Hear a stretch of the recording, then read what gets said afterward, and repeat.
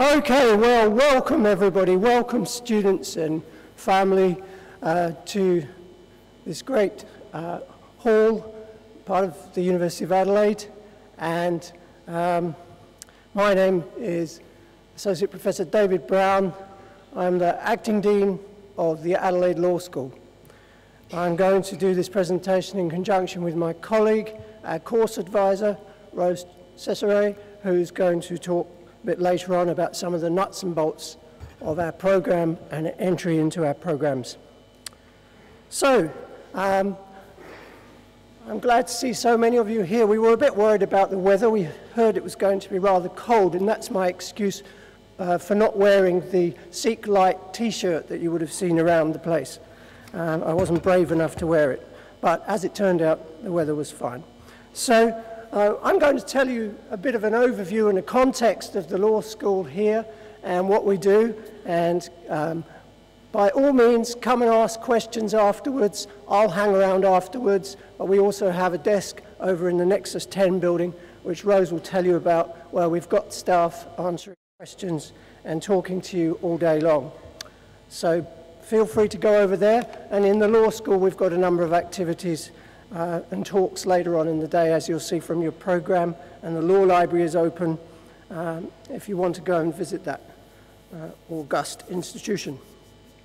Okay, so just to talk a little bit about the history of our law school.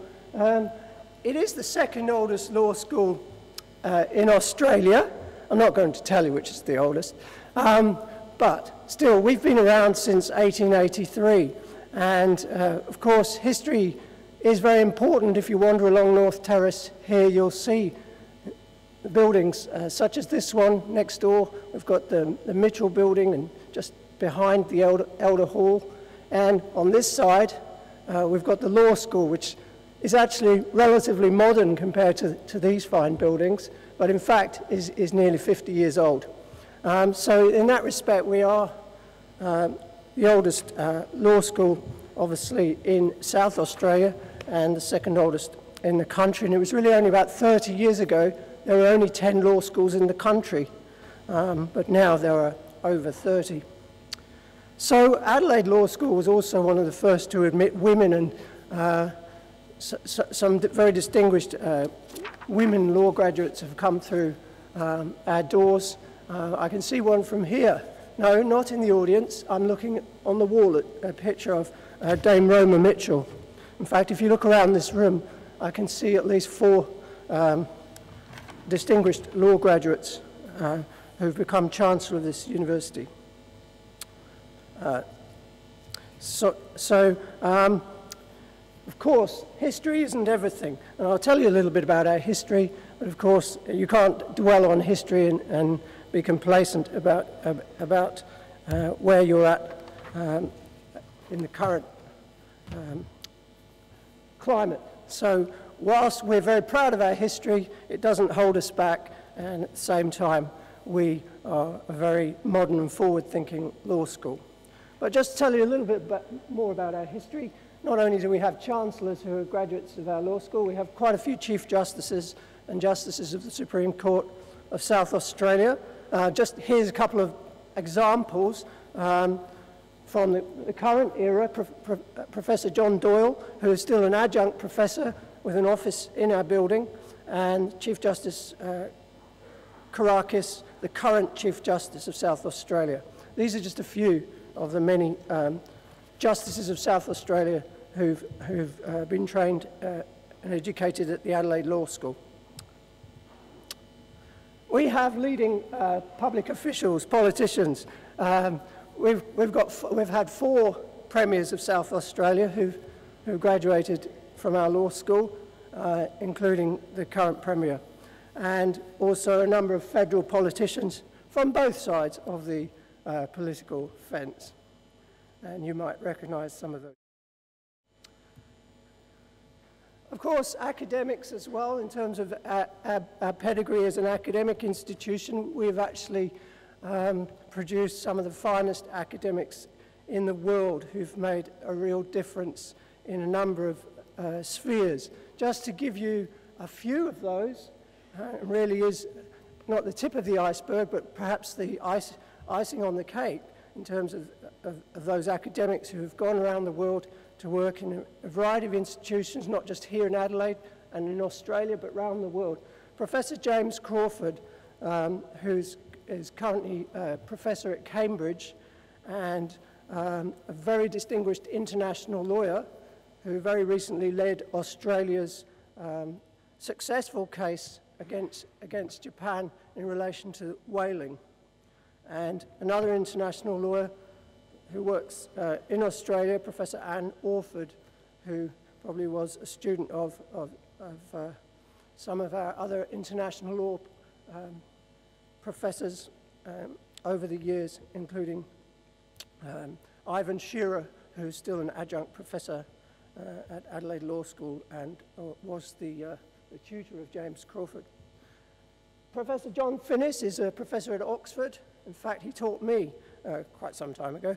And he's a leading legal theorist, a very eminent legal theorist in what we call jurisprudence. And so these are just a few examples. And Professor Finnis, for example, was a Rhodes Scholar. We have a number of Rhodes Scholars. And he was a student at St. Peter's College.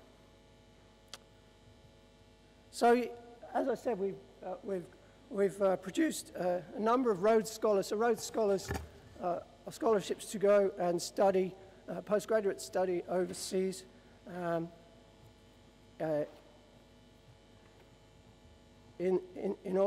Oxford, and Fulbright scholarships where students get an opportunity to study in the US or to work in the US. Now, we do have also a former Prime Minister who has passed through our doors, and she is still now an adjunct visiting professor at this university. And we have one known comedian. Of course, we have a lot of staff who think they're very funny, and you will hear some of their jokes when you come to lectures, and you can decide for yourself. But we do actually have officially one recognised comedian, Sean McAuliffe, who is one of our law graduates. In fact, we actually have two now. We have Amos Gill, who's an up-and-coming comedian that some of you might have seen at the Fringe Festival, and who was in my corporate law class a few years ago. So it's not all dry and serious at Adelaide Law School. There is a funny side. Thinking about some of the current work that we're doing, some of the current academics are really working in fields where they're making a real difference, both at home and abroad. Just to give you a few examples, a couple of our professors, Rosemary Owens and Andrew Stewart, have recently done work for the Fair Work Ombudsman, which was commissioned to be done by them, where they're looking at work experience, unpaid internships, and casual work, which is crucial work. They've discovered that there's quite a large pool of unpaid work being done throughout the country, and to some extent people, particularly young people, have been exploited in some of these positions, and certainly clarification of the rights of interns and unpaid workers has really been highlighted by the work that Andrew and Rosemary have done, and it's certainly making a real impact, and it's received quite a lot of media coverage last year.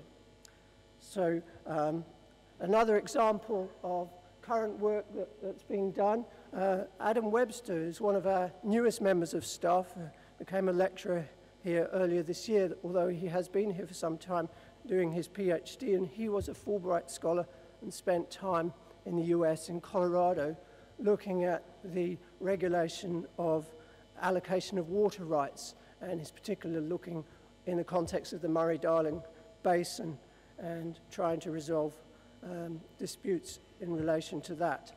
And so that is valuable work, again, that's being done by one of our young scholars currently. So just to give you some sort of context, of course, if you think about the study of law, and of course I realize there's different degrees of experience and understanding amongst the audience in relation to what is law, where do we find the law. I mean, I think if you open a newspaper any day of the week, particularly a better quality one, let's say, but any newspaper really, or open the equivalent on the computer, you'll see law everywhere. You just won't always think about it consciously that you're dealing with law. But really, most interactions that we have in society, whether it be locally, nationally, and of course internationally, involve law of some sort, because law is obviously there to give us protections and to facilitate our everyday dealings in society. So when we study law, the actual sources of law, a variety of sources, of course, you have laws, as in legislation, acts of parliament that govern our conduct, but also unwritten laws that have historically come through the judgments of the courts, what we call the common law. But also, in terms of national and international law, we have the Constitution, of course, in Australia, and then we have international conventions and treaties, and we look at all of those in different courses and the interaction between them. So there's a whole panoply of sources of law that come within the study of law. But not only that, we study the role of law in society, which is obviously concepts of justice, and the rule of law, which you will have heard much talk about, particularly in an international context, current disputes, obviously, and tragedies around the world, where international law has a role to play, and really trying to encourage promotion of the rule of law as a concept of regulating a just society. So these are all things you get a chance to look at and explore and understand in the study of law. Of course, law is a professional degree to the extent that it does lead to the possibility that you can become a lawyer and work in the legal profession. And so in terms of the study of law in the undergraduate degree here at Adelaide Law School, we recognize that law is a professional qualification, and part of our study is to prepare those that wish to finally enter the legal profession to do so. And so as you go through the degree, and particularly towards the end of the degree, the design of our courses has that in mind. And I'll explain a little bit more about that in a minute. But of course, when you're thinking about doing law, it's certainly something to bear in mind that it is a method of entry into the legal profession to do a law degree and then some further study, as I'll explain. The legal profession itself, it is a profession, and so when you're entering a profession, what is a profession? It's a service which is governed by a set of a code of conduct, and ethical standards of behavior, and these are all recognized particularly in the study of law and in the professional codes of conduct. And we look at these in the course of the law degree. What legal ethics is an important part of our law degree, which is embedded throughout the degree. And we look at issues about what it means to be a professional and a lawyer in the modern day. So, although, of course, law is a professional degree, there are a lot of things that you can do with a law degree, and not just locally, but nationally, and these days, internationally, we have to recognize we live in a global era, and therefore, the type of issues that we look at when studying law are not just looked at in isolation in South Australia or even in Australia.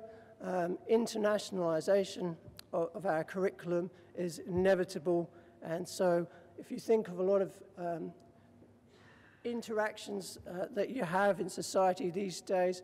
Technology, of course, plays a very large part in terms of globalization and the connectedness that we all have with the rest of the world, both in socially and in business. And so areas that we study, for example, technology law, intellectual property, media law, internet law, these all have emerged, obviously, in the last 10 years or so in terms of the global era.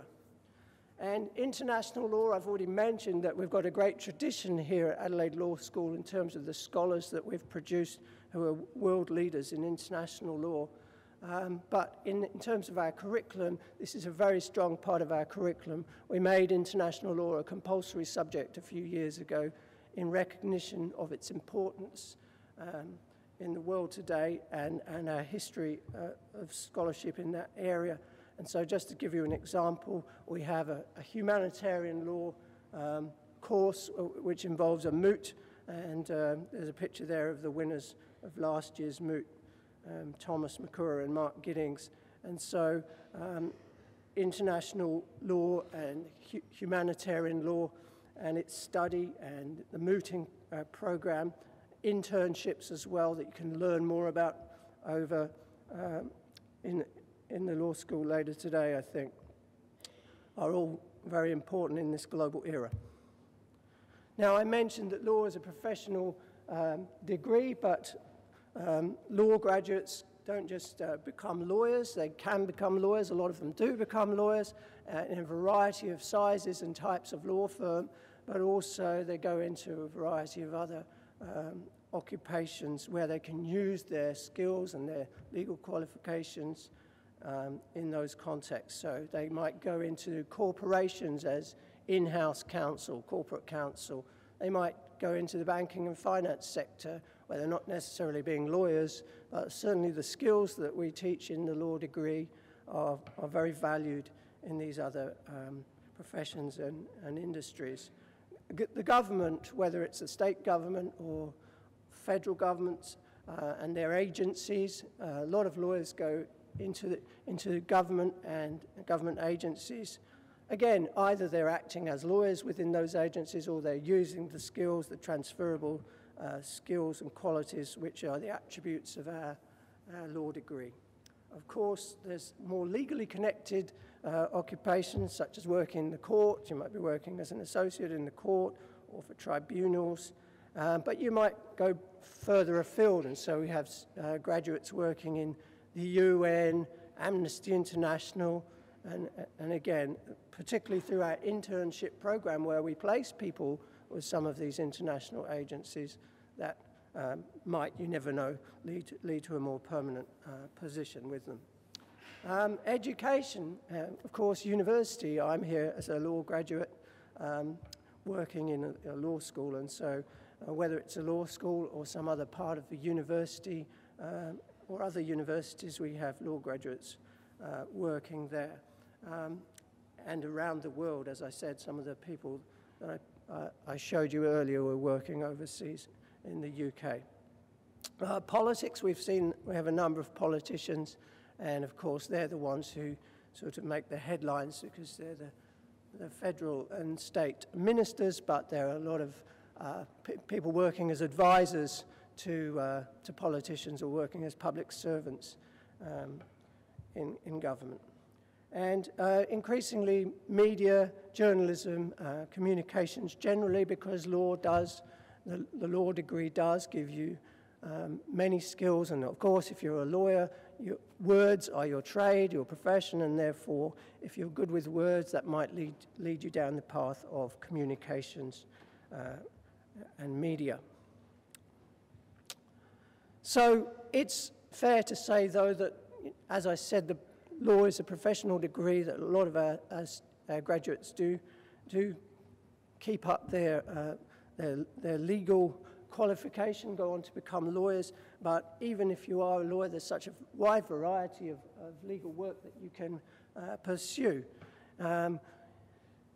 Law firms in Adelaide and Australia, but also we have students now working, graduates working in Sydney, New York, Hong Kong, just to give a few examples of some major places where they work.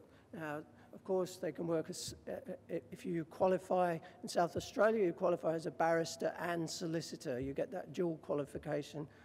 It's a fused profession, but you can then go on to set yourself up as an independent barrister. So we have people working as barristers. Well, that's all they do. They appear in court and give opinions about litigation. And I've already mentioned we have people working in human rights organisations and government. And we have people working in regional areas in the outback, and you'll find out later today we have a native title internship as well, where we post people around the country working with groups pursuing native title claims. Aboriginal Legal Rights Commission, for example, and such other organisations. I've mentioned already quite a few areas which are covered in the law degree. Of course, we'll see in a minute there are some core subjects that you have to do when you study law, because it is a professional degree.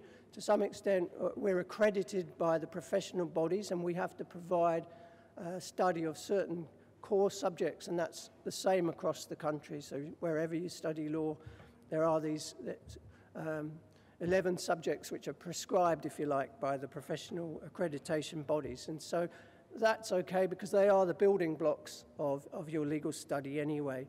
But as I said, international law is compulsory here. It's not prescribed as one of those core 11 subjects, but we think it's so important that we've made it compulsory here. And that's been a very popular subject in its first year or two.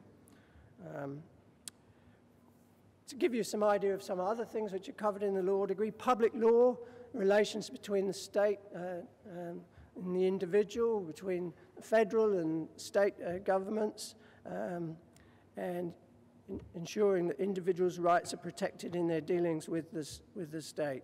Corporate law, commercial law, that's my main area of scholarship and teaching.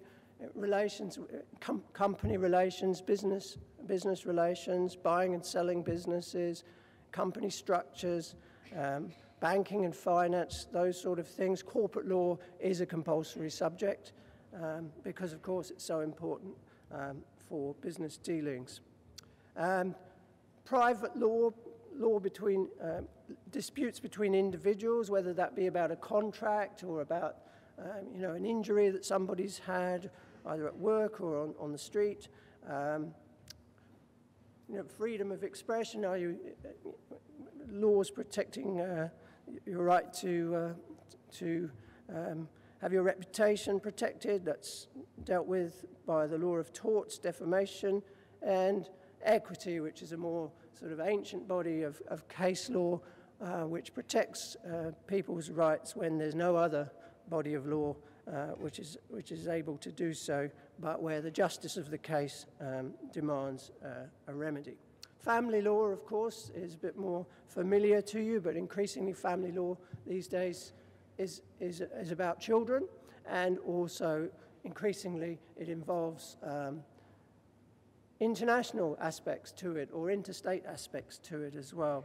And so, as with all of our subjects, whilst we are proud of our history, we always have to be evolving, and that's not true just of the law school itself in terms of the way we teach, so increasingly adopting technology, embracing technology in the way that we teach, but also the content of the subjects, because law evolves with society and with changes in the way that we interact with each other and with government, etc. Intellectual property, copyright, for example, inventions, that sort of thing.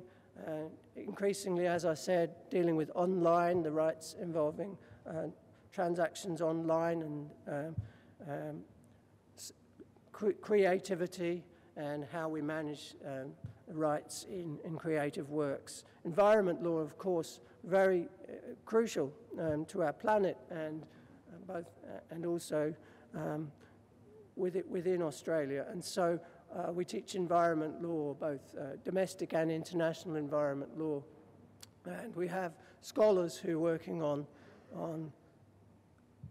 earth law and natural resources, water law I've already mentioned with Adam, but also mining and energy law, obviously very important. Workplace law, I've mentioned two of our professors who are working in the area of unpaid internships and work experience, but workplace law, we have a whole team of expert scholars in that area. They look at not only the rights that you have in the workplace in Australia, but they look at the rights of migrant workers, for example. That's an area where we're doing research and teaching. Criminal law, of course, is something that we all know about from the newspapers as an obvious form of law. And of course, we study criminal law. It's one of the compulsory 11 subjects. And again, we have a whole team of people who research and teach in that area on the different aspects of criminal law and criminal procedure and evidence in court, etc. So there's plenty more that I could talk about, but time does not permit. And not only do we teach these subjects in the classroom, but we have lots of other ways in which you can get involved in the program as a whole. I've already mentioned the internship program for human rights, but increasingly we are having study tours to different parts of the world, and these are courses in their own right. So you can do a course which involves you going to study for a few weeks, a study program where you get the opportunity to visit courts or lawyers or institutions and have seminars. For example, we started off doing a European one a couple of years ago, and in a few weeks we've got one going to the US, where they're going to visit the Pentagon and the Brookings Institute in Washington and a number of other places, Harvard, for example. We're planning one to China next year and possibly also one to Singapore and Malaysia. And so increasing the university and indeed the law school and the faculty are trying to make sure every student has the opportunity at some point to have an overseas experience, whether that be a study tour or, of course, a longer exchange that you can do. We've got our internships, which I've mentioned, and then we've also got various other clinical programs which we have where you can work in the magistrate's court clinic that we run, give advice to homeless people. We've started a new one on consumer credit, and some of these are based in the court buildings themselves. And in the law school, we also have the Office of Justice Net, which is a state-run non-profit organisation which assists self-represented litigants, people who can't afford lawyers to act for them in civil cases where they're not eligible for legal aid. And so our students volunteer in that service as well. So there's a wide variety of clinical experiences that you can have whilst being part of the program for which you get credit. A few things that we've done in the last few years, which are additions to our program and partnerships that we've got. Once you've done your law degree, if you want to become a lawyer, you have to do a postgraduate short course called the Graduate Diploma in Legal Practice. So that's what it's called in South Australia. In other states, it's sometimes called Practical Legal Training, PLT.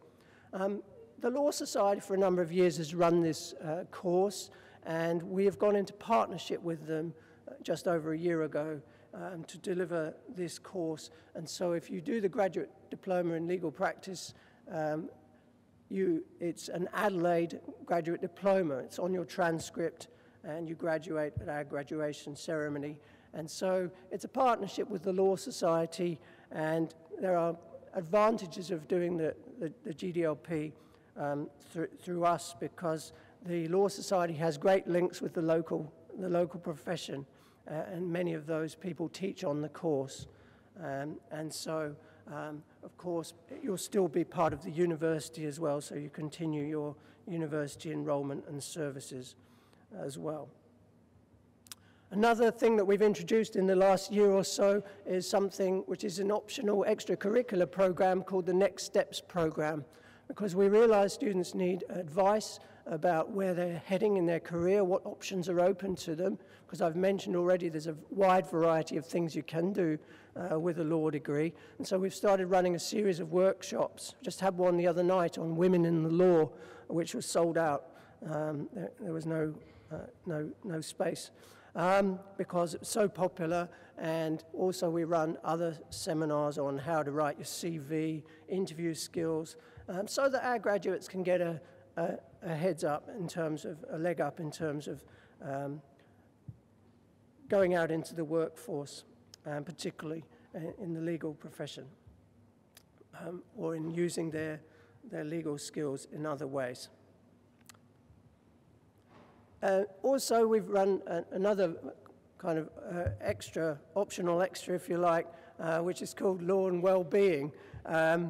And this is a program to just promote students' welfare and just to understand mental health and stress is a feature of university study and law study and just student life in general. And so this program has been a very popular addition to the sort of extracurricular life in the law school. So you'll see we've got a wide variety of fun activities, including comedy workshops, so you can all become like Sean McAuliffe eventually.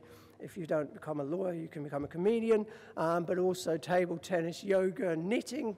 And these things, when they're happening in the law school, it's a real buzz there, and the staff get involved as well with the students. And it's been a real success, and just made, we're very proud of that program, and we've gone out to tell other universities about it, and it's proved to be very popular, and I think, we're going to obviously continue it because the atmosphere around the place is really buzzing. So I've mentioned study tours already, so I won't say any more about them. We're planning more, and you can see from that European one there that we did last year, the type of things we do. We go to the International Peace Palace, the International Law Court in The Hague, visit various embassies, and our partner institution at Mannheim, with whom we have a postgraduate joint degree, a master's degree with Mannheim University in Germany.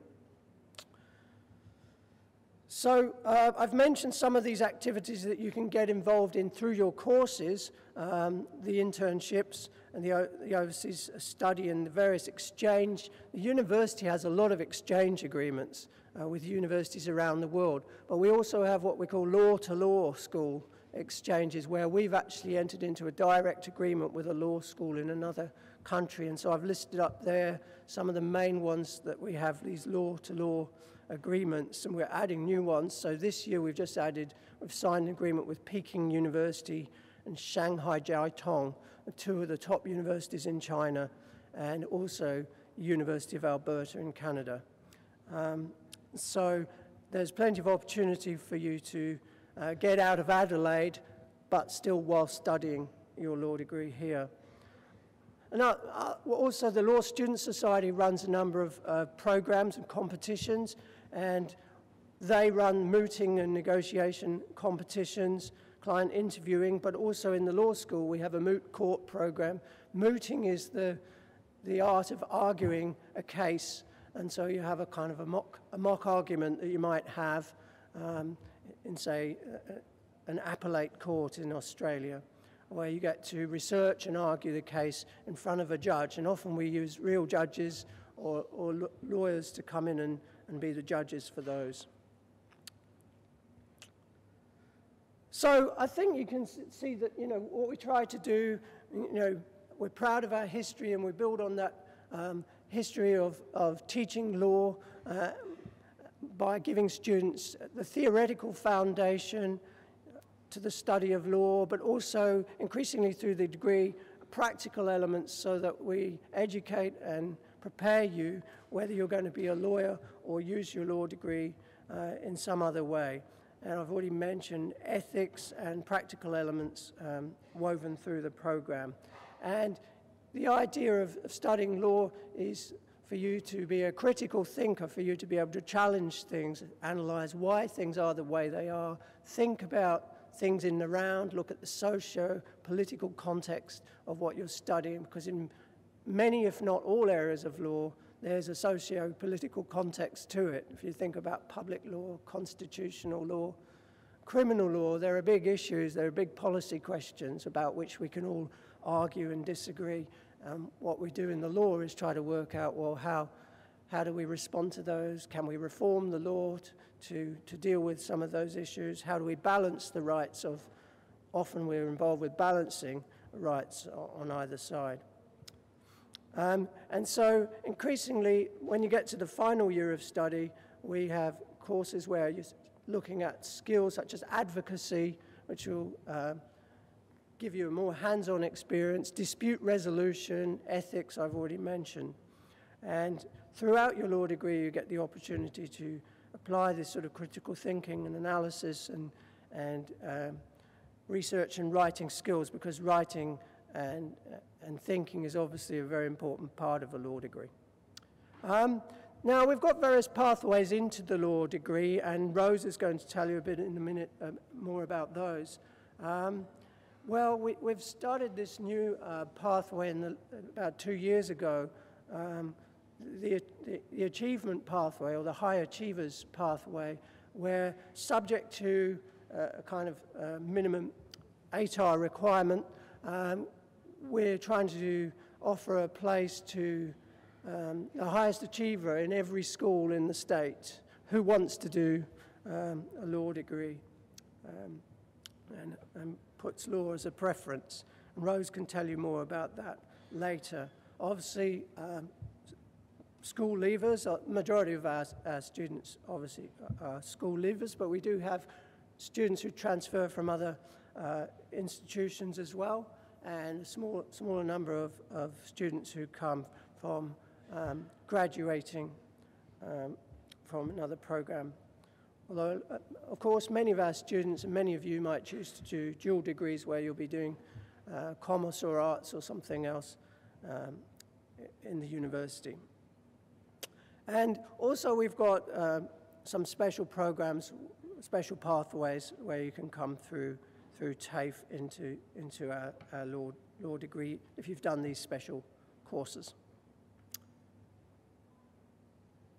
Okay, so the High Achievers pathway, or the achievement pathway, is a new thing that we decided to do to try to increase the opportunity for students from all over the state to get into Adelaide Law School. And so, as I said, it depends on the ATAR you get, but it's lower than our usual ATAR, and it also depends on whether you've put law as a preference, because obviously we want people who want to be here, and it's certainly making a real difference. So we've got a range of students coming from all over the state now who are starting to come through this program. Okay, now I'm going to hand over to Rose Cecere, who's our course advisor, and so she's the authority on everything to do with how do you get in and what are the requirements for our law degree. And both of us will be available afterwards, and also we've got other people available over in Nexus 10 to answer any questions. But I'll see you again shortly. Rose, thanks, David. Good morning all. As David mentioned, my name's Rose Cecere. I'm the Law School Student Advisor. Today I'm going to talk you through a few of our slides to give you an overview of each of our undergraduate law programs. So as listed, we have our single degree program, which is a four-year program. Our double degrees, typically a 5-year program. The graduate entry program is 3 years, and our honours program, which is currently under review, is a program that recognises excellence and currently determined by a GPA calculation. So you're all probably wondering what the entry requirements are for each of our programs. Our undergraduate 4-year degree for school leavers, it is expected that the majority of offers will be made under this category. The ATAR for this year was 95.1. For tertiary transfer students, so you need to have completed at least a half-year full-time tertiary studies, achieving about a credit average. Special entry.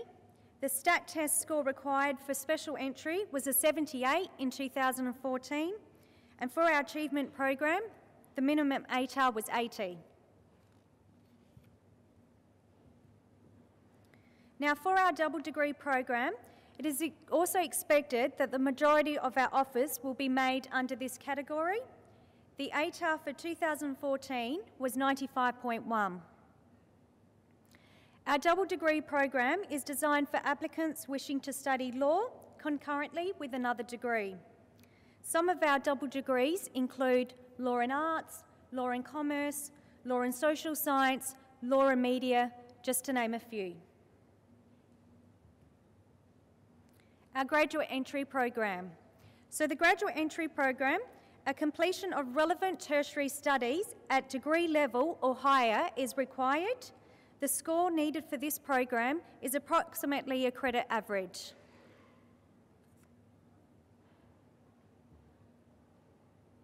Now, for each of our programs, as David mentioned, there are 13 core courses that need to be completed and are required for admissions to practice.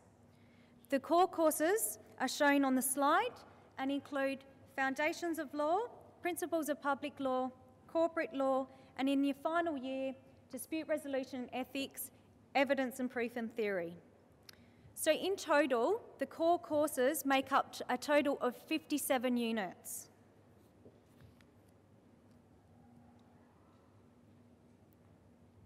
Now, for single degree students, an additional 39 units of electives need to be completed. 12 of those units can be non-law electives or even completed overseas as part of one of our approved exchange programs. For our double degree programs and graduate program, students will need to complete 15 units of law electives, on top of course, the 57 units of our compulsory courses. And of course, for double degree students, they also need to complete their other degree in order to graduate. So over to the next slide. This gives you an idea of what elective courses we offer. We have a wide range of elective courses. These include environmental law, media law, insolvency law, and family law. And of course, David has mentioned some previously. Now, I know this has probably given you a quick rundown, but hopefully this has given you an overview of our undergraduate law programs. I'm sure you have lots of questions you'd like to ask. May I remind you again, as David mentioned, we are located at Nexus 10 over at Pulteney Street, the corner of Pulteney Street and North Terrace. So I will be there to answer questions. My colleague Cheryl Chapman, who's also a program advisor, will be able to answer questions. And we also have several of our academics and current law students. Now, just before I hand you back over to David, just wanted to let you know that we, of course, have 2 sessions that we're holding. So at 12 o'clock, 2 of our academics will be holding a session in relation to our native title and human rights internship programs. The session will be held in the Lidgetwood building, so on the left-hand side of Benithan Hall in the Moot Court. And at 1 o'clock, our Law Student Society will be hosting a presentation, A Day in the Life of a Law Student. So both very interesting sessions, and I hope you'll be able to join us. Thank you. Now over to David for the conclusion of our session.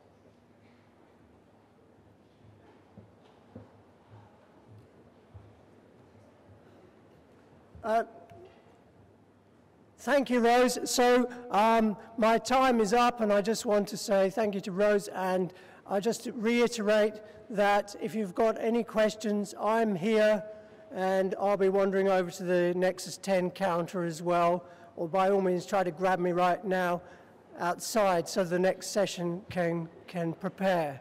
Thanks very much.